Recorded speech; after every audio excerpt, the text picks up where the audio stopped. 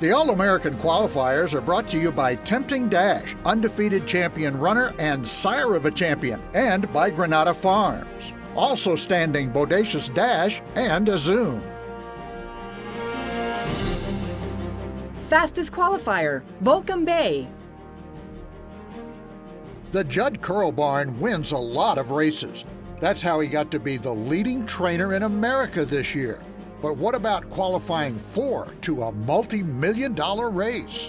No, Tom, I can't say that I have. You know, it's been a hell of a day from the get-go, and the weather stayed good. You know, the track was sloppy early, and rain kind of stopped, and I was worried that it was going to get thick and heavy, but, you know, it stayed fast all day long.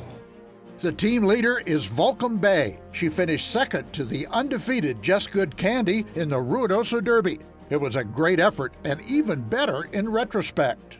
How she runs second in the Ruidoso to this day, we still wonder. After the Ruidoso, I had to operate on her throat.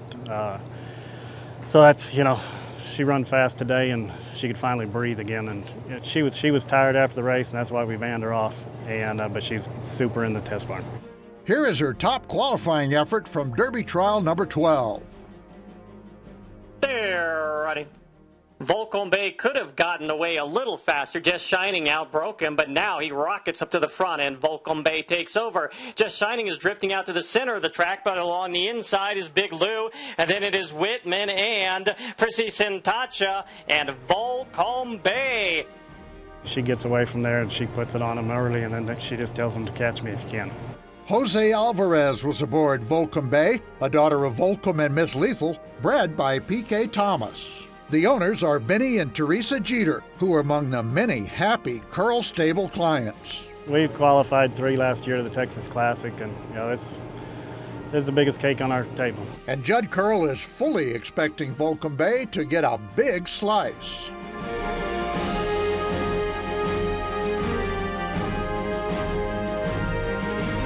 Watch the All-American Finals live Labor Day weekend only on Rye TV.